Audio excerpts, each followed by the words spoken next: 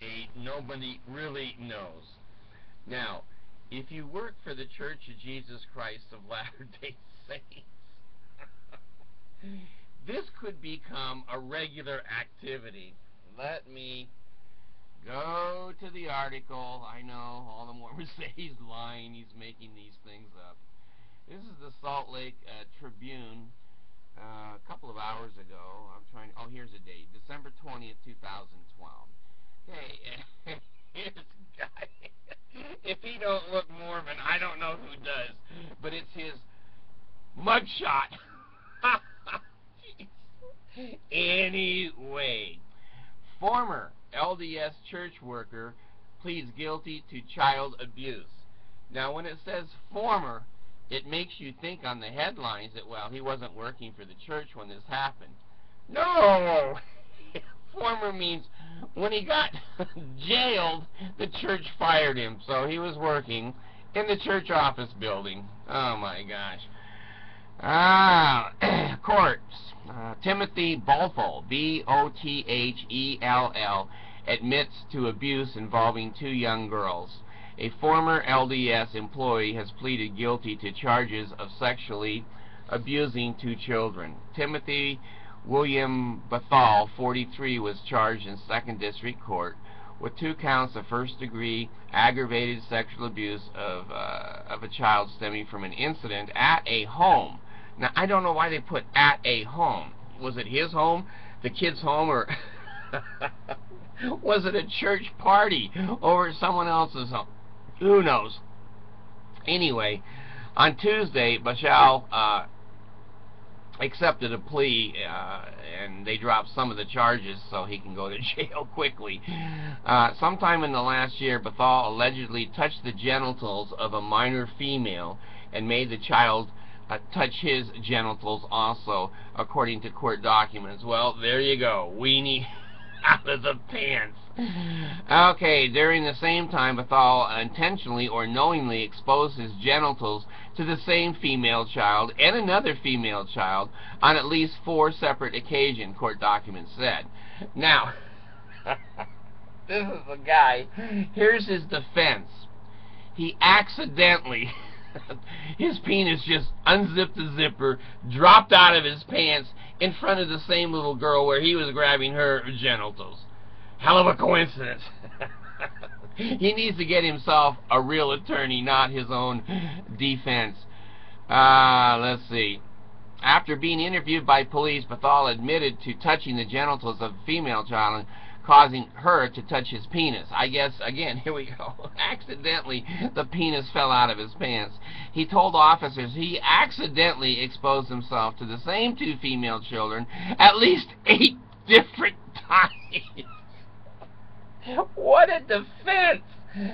You know, I don't even know how you can accidentally expose your genitals to anyone that's a stranger.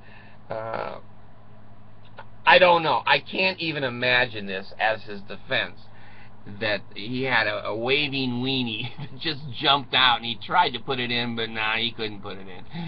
Bothell was not employed by the church in August when criminal charges were filed. In other words, he was employed by the LDS church just before the criminal charges in August were filed against him, according to the church spokesman Scott Trotter. I see Scott's statement all the time. Man, he's got a hard job lying for the Mormon church.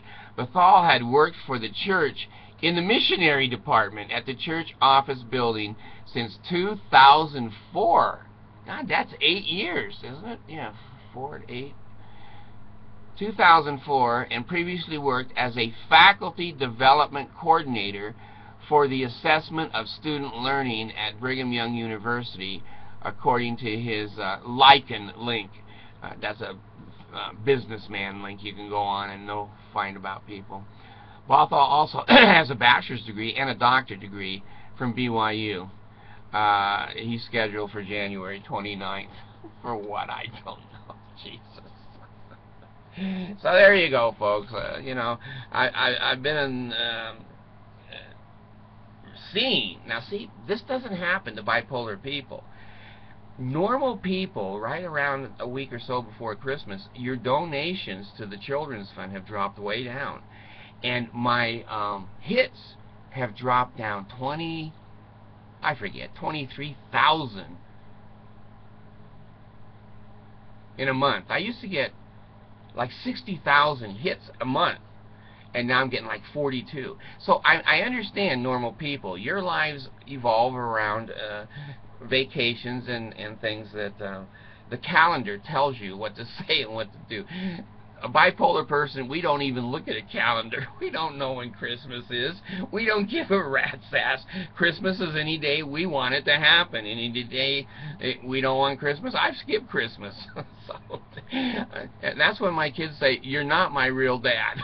So anyway, if you can afford $5-10 or whatever just before Christmas, put it into the main new Caribou page. If you can't, I understand.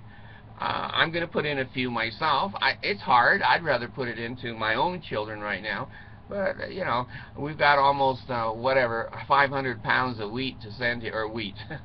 I'm thinking of as a Mormon. See, you can take the boy out of Mormonism, but you can't take the Mormonism out of the boy. It's not wheat. It is rice to the Philippines. So I'm going to say the things I never say.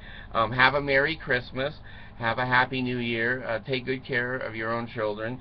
Try to keep them away from men that their penises accidentally fall out 8 times. It's hard to get them out of a garment. I don't know. You know, you kind of got to look for them when you're wearing garments. But this guy, he looked, and he was able to go to jail.